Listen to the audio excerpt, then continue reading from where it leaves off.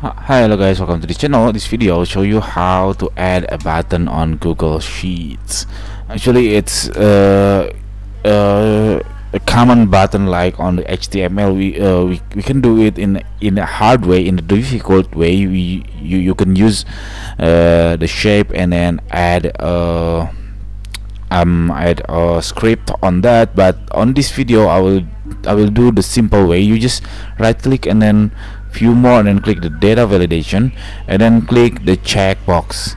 Now we have a checkbox which is we can click it is true when it checked, and then when it's blank it's false.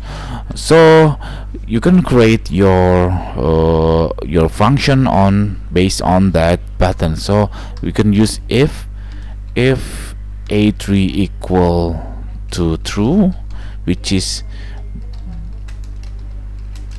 button is check, and then if else you can do blank and then close the bracket.